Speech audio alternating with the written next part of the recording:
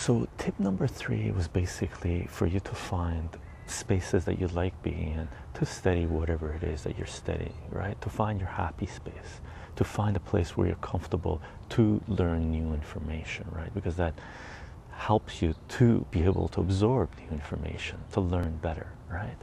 That was tip number 3.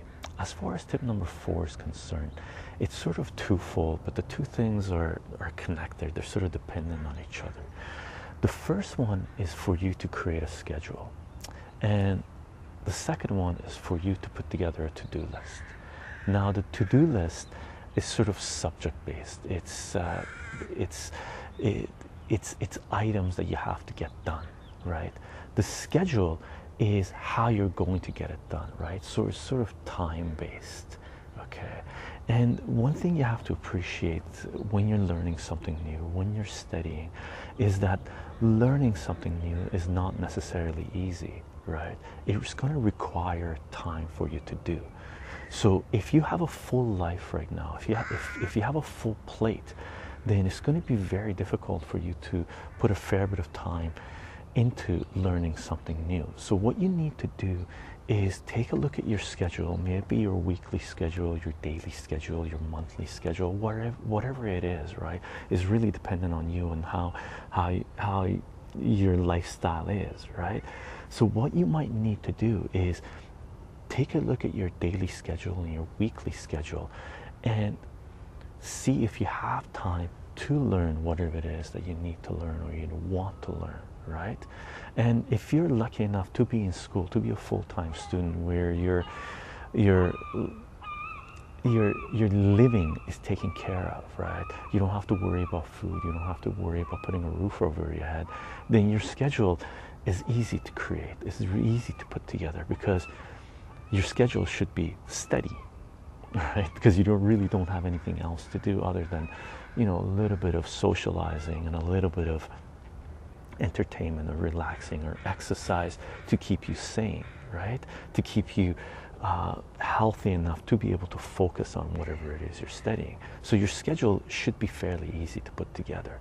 If you need to work, if you have family to take care of, if you have other things on your plate than studying, then what you need to do is really sit down and take a look at your daily activities, take a look at your weekly activities, and create room, right? Because whatever it is you're studying, whatever it is that you need to learn to be able to progress in your life is going to require time, and most likely is going to require you to sacrifice certain things that you may love doing, that you may want to do, for you to create enough space to learn whatever it is that you're learning. Okay, so the first part of this fourth advice is for you to create a schedule and really sit down and think about the schedule and stick to the schedule once you put it together.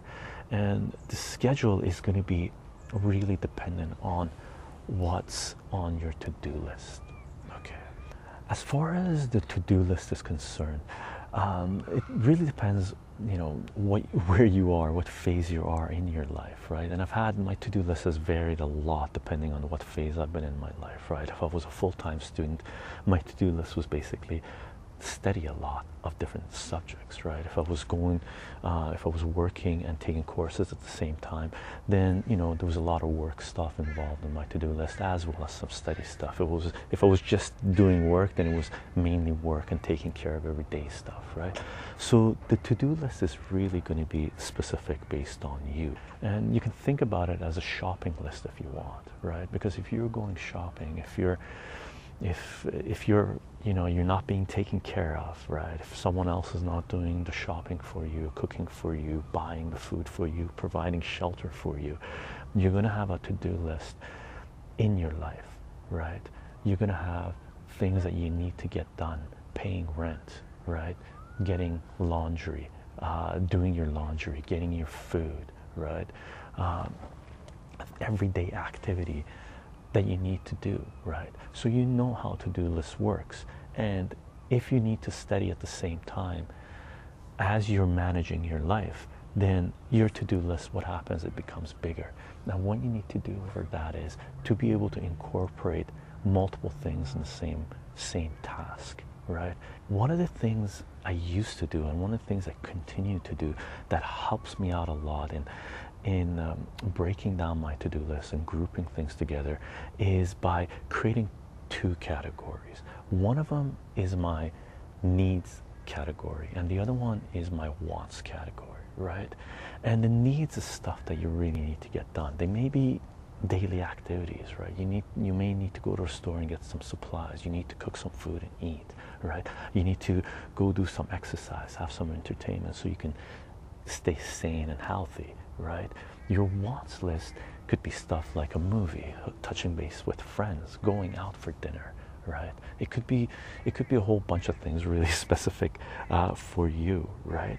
For me, what I used to do when I've created my to-do list and my broken what needs to get done, what I want to get done, what I try to do is group things together. And if I can bring something from my wants section to my needs section, put them together and get them both done at the same time, then fantastic, right? I've killed two birds with one stone, right?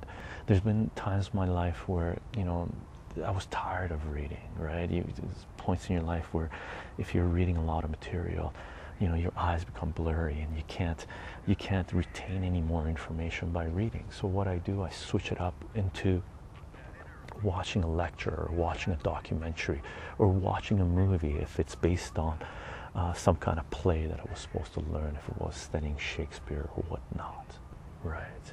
If I was reading a book, if I was reading a textbook, taking notes on a textbook, you know, I would go to the beach instead of sitting on my desk, right? And that's sort of connected with tip number 3 that we had, right? Where the best way to study is to find spaces where you're comfortable, where you're happy being, right? So for me, you know, my wanting to go to the beach or wanting to go to the park and having to read a certain chapter in the textbook, I would take my textbook to the park, to the beach, and I would read the stuff there, right? Like one of the things that I need and wanted to get done was to get some exercise, right? To go to the gym, to go for a long walk, right? And one of the things I used to do is go to the gym, and I still do, go to the gym or go for a long walk, and instead of listening to music, I would listen to a lecture, right? I would listen to a talk. I would listen to information on a certain subject that I really wanted to study or that I needed to learn, right? So that's one way you can incorporate multiple tasks, 2 tasks into one thing, right? Getting your exercise and learning something new, right? Learning a certain topic, certain subject that you might be studying in school, okay? And that's really dependent on you. It's something you're gonna have to sit down and think about, okay? So advice number 4 is sort of long-winded, but advice number 4 is to put together a schedule for yourself and to create a to-do list, right? Make sure you know what it is that you need to get done, and make sure you have enough time to get it done, okay? As far as tip number 5 is concerned, well, I have notes here that could take us to many different places, but the odds are the next bit of advice I'm going to give you, the next thing we're going to work on is I'm going to show you how to read a textbook, specifically academic books, right? Science, physics, chemistry, biology books, because that's where I've mainly focused my studying that I've done in my life, right? And that's one thing we're gonna take a look at, and we're also gonna take a look at something that's going to be very math specific, and that is basically being very clean and neat with your notes when you're solving equations. And there's a beautiful pattern, right, that follows when you're solving an equation, to be neat with your work, okay?